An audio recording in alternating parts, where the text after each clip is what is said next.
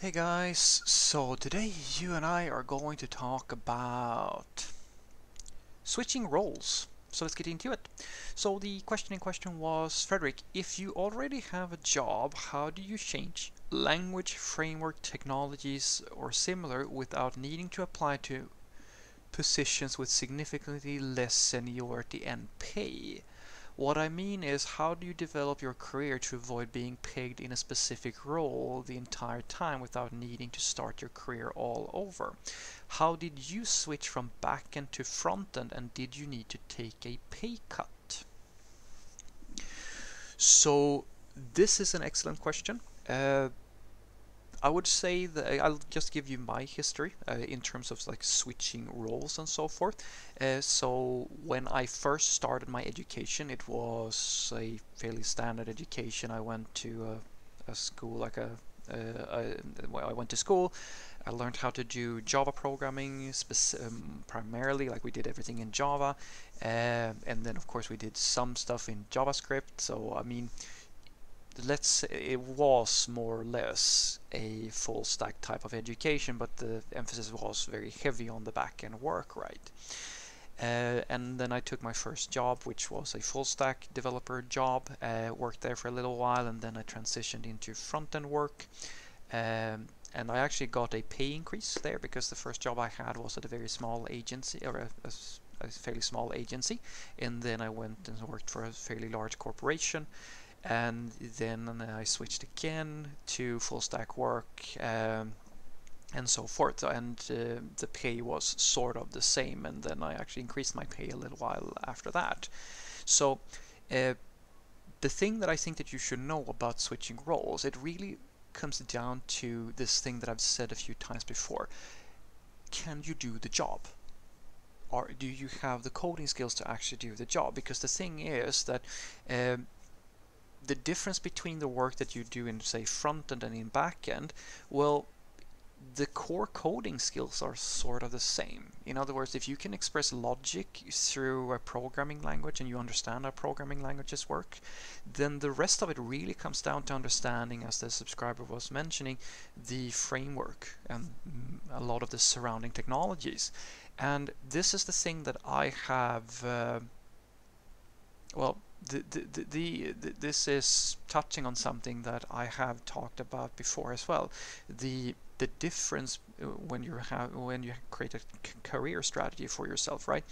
Between being very wide or broad in your technical knowledge, uh, jack of all trades, master of none type of person, versus being a specialist and go really deep on something very specific. There are pros and cons with both. So there's no definitive way to say the one thing is better than the other. But if your ambition is to fairly seamlessly, without a lot of, well, if let's say that you having to take a pay cut or going down in seniority levels or something like that, if you want to be able to make those types of switches in your career, it's very useful for you to be a more broad developer. Because if let's say for the sake of argument that you are a die-hard data scientist, very deep into, say, machine learning, well, the challenges that you face in that space is going to be different from, let's say, what a front-end developer does. The tooling and like all the considerations, they're very different. So making a switch from one to the other, it is absolutely possible, but at the end of the day, you have to ask yourself, do you have the skills that are necessary? So when I transitioned from a full stack developer's role to a front end developer, well, I actually had front end developer skills. I actually had the skills that I needed in order to do the job as a front end only developer.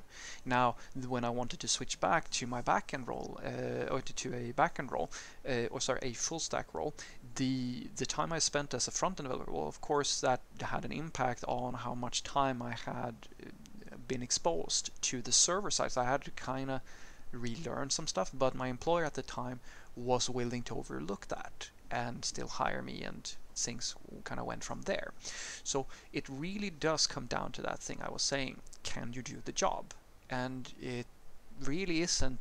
I know that it might feel strange to you, because a lot of people think about transitioning their career as this in software development as this very big change, but you have to think about it. I think that you should think about it differently.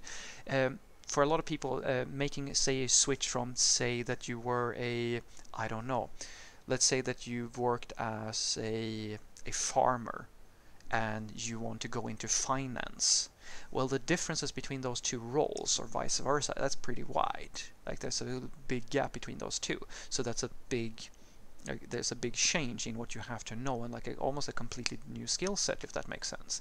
But for a software developer, that transition is not as big. A front-end developer will, depending on the front-end developer, of course, will often know about some of the surrounding technologies that are related to, say, a back-end developer's role. Not, of course, everything, but you will be adjacent enough that the transition may actually not be that hard for you. Now, I'm not saying that that's always the case. In some situations, you have to also consider that the company might be looking for something very specific. I'll give you an example.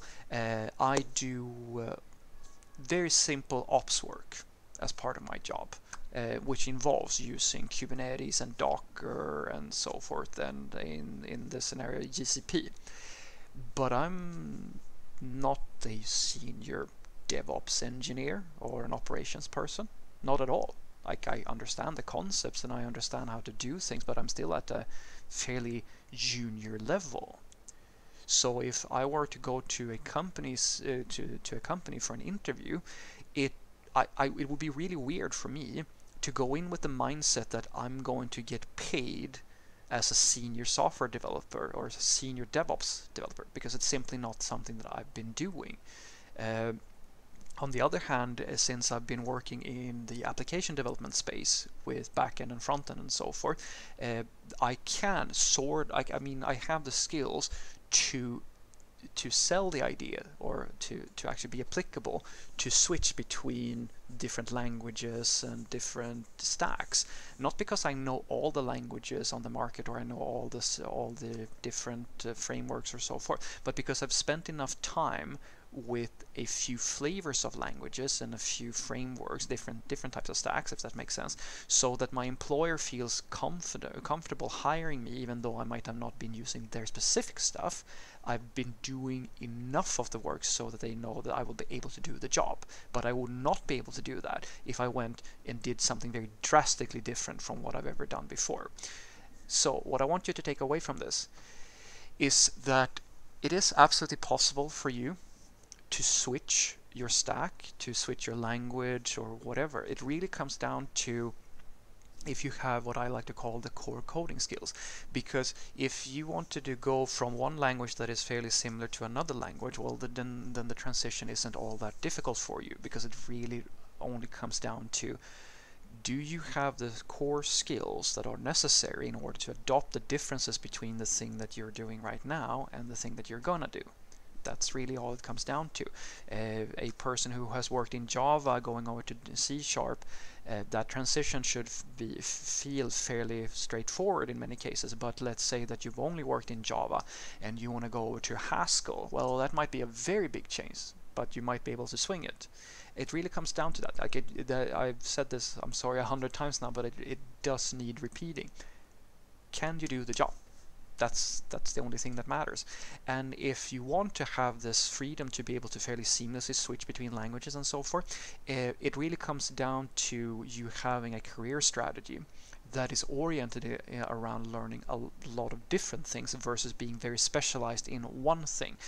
And the rest is really up to you if you want to make these sorts of transitions. I have made this transition a few times without having to take much of a peak. It hasn't really impacted my career in a negative fashion, but on the other hand, that is also because I've chosen to be very wide in the skills that I have, rather than to specialize in one very specific thing. Pros and cons. I'm not applicable to do some of the most advanced stuff in the world, but I'm a little bit more flexible, and you have to decide for yourself which one you want to be. Have a great day.